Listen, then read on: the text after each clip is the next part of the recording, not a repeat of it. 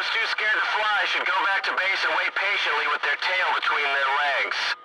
Alright guys, so here we go. Burn build video 1.5. It's not exactly what I needed to make, but here we are. However, 1.4 recently came out, and I don't think any of this footage is actually from 1.4, but it's the perfect example of what I'm going to talk about today. The next video will be a mixed bag. We'll get to that when it comes up.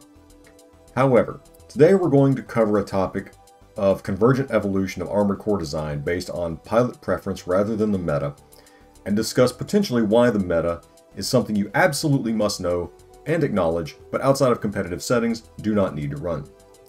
So let's get some definitions, as directed by Merriam-Webster, if I can read it right, out of the way just to make sure we're on the same page here. Convergent evolution.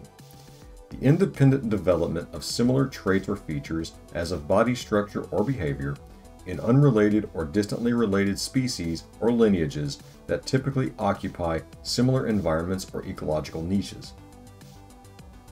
Next on the list, parallel evolution. The independent development of similar traits or features as of body structure or behavior in different species or lineages that have common ancestry and that typically occupy similar environments or ecological niches. Divergent evolution. The development of dissimilar traits or features as of body structure or behavior in closely related populations, species, or lineages of common ancestry that typically occupy dissimilar environments or ecological niches. These are the three things that really matter because, as deep as this may go or sound, it's really quite simple, as you might have expected from an Armored Core game's player base. Haha, I've been around for 25 years and I'm not going anywhere. Now, before I potentially lose another 12% of my viewership, these are simply outlines the player and how this typically interacts with AC bias design and how each interacts with the player and their preference in game. The most obvious of takes here is the common, I play fighting games like Street Fighter or BlazBlue, and players who typically fight a lot of opponents and have a wide variety of tools to select from will inevitably have different opinions and values than those who do not fight at the top 1% of players regularly. While this skill gap should be obvious to anyone, Armored Core 6 is a very swingy gameplay type that can cause players to have a disproportionate outlook on what is and is not good. Those of you coming over from the Soul series have no doubt battled this fight before, as have the OG AC crews for a long time. It is common, to say the least. Now, with that out of the way, the video going on in the background is exactly what you see as convergent evolution. The blue and black AC LS is an attempt at a mid-range rifle biped using missiles as support. It slowly morphs over time to be something similar to the AC Junkbird, shown here.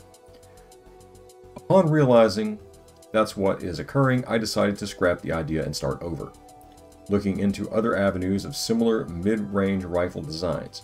All eventually led to the laser LRA-focused ACs, typically equipped with the VE-20B or VE-20C generators, energy profiles permitting. The Auroras were the next logical step. Boom, back to Junkbird again. Escaping this loop in search of the best AC you can build is as simple as resetting the mind, or just all your parts back to the defaults in each category. I do this every time I'm building a new concept, as it frees my mind of lingering ideas from the other currently collecting dust in the garage. I also strip the paint and decals if it matters or if it needs to be done for the same reason.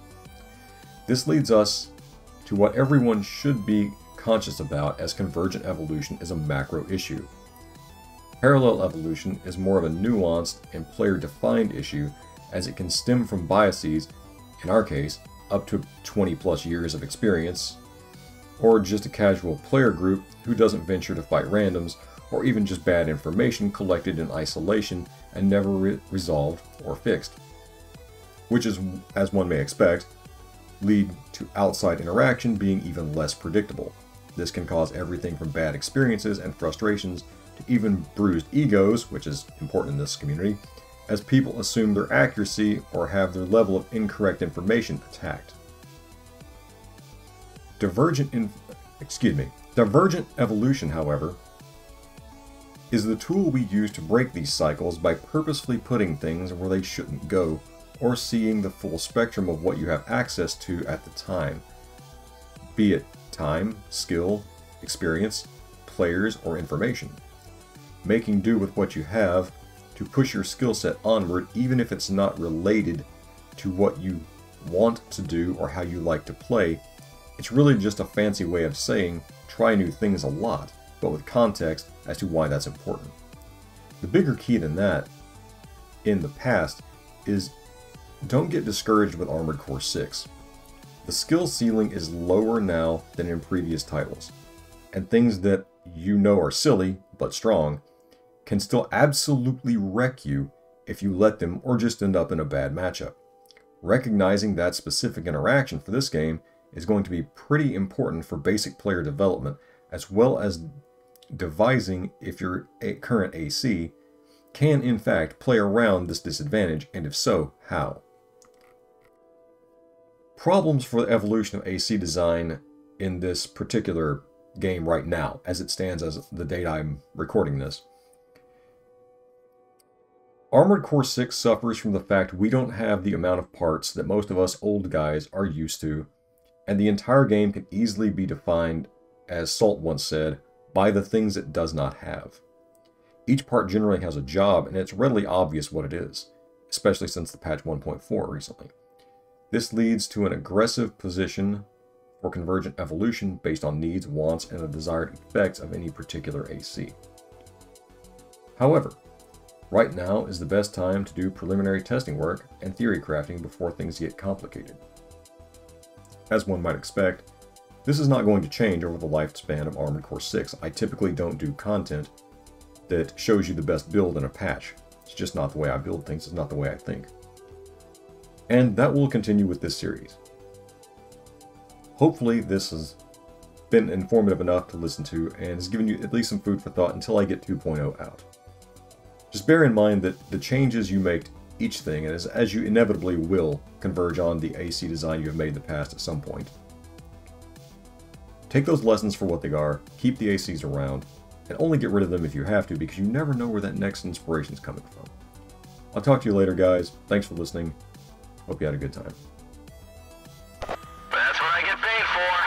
Now for the next one. Don't expect too much. We're not here to do anything special.